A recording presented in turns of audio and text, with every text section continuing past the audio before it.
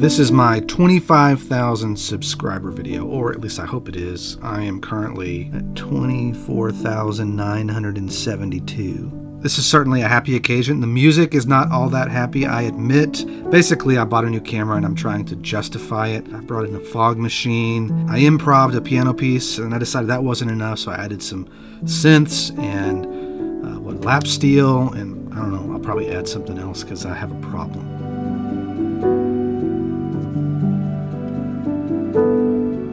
I've been fortunate to meet some of you in person, and I get to find out how you found the channel. The Nashville tuning was a big one. The lap steel video was a big one. The video where I talked about amateurism in music brought a lot of you here.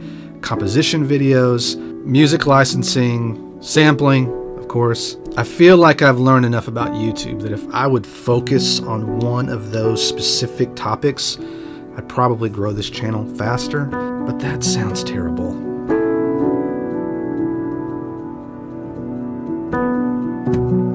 You can probably tell that I get bored easily. I love everything that I do, but I have this constant internal dialogue, asking the question, am I doing what I need to be doing? Am I focusing on what I need to be focusing on? Because sometimes it feels like I'm trying to do 10 things, but I'm doing nothing.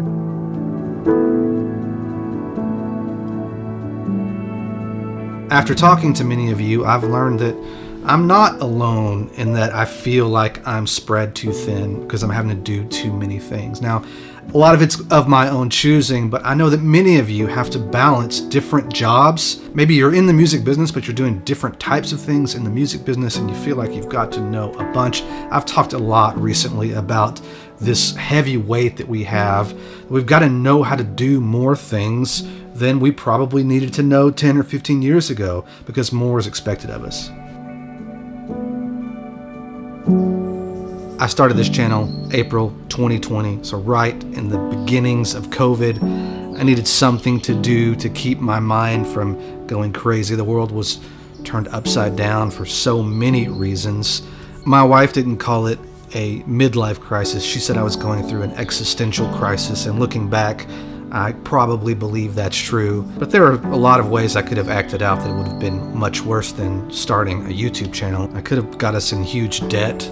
Well, I kind of did with the cameras. And although it's cool to make somewhat of a living from writing music, it can be a lonely, isolating profession. And I found that through this camera, I was able to put my thoughts out into the world and realize that my thoughts were quite similar to many of your thoughts. And maybe I was just one little step along the journey in front of you, and I have information that I could share that's of value to you. I watch entirely too much YouTube, more than Netflix, HBO, Hulu combined. Every night I lay on the sofa and I fire up the Apple TV and go to the YouTube app and go to subscriptions and I check on my friends. But for everything that's wrong with social media, it allows us to connect with people from all over the world who are living a life very similar to the life that we're living. They have the same challenges, the same successes, they have to use the same gear, they got to navigate the same changes in the industry. And when I watch these people, I feel like I know them, and I'm so grateful that they take the time, because I know that it takes a lot of time to make these videos and to share their perspective so that I can benefit from that. But what I want more than anything, and what I get from so many people on YouTube, is that when I turn off their video and I know how hard they worked, it makes me want to work hard. It makes me want to try harder. It makes me want to put more effort into it because I see somebody else. And I know that some of them are making gobs of money, but most aren't.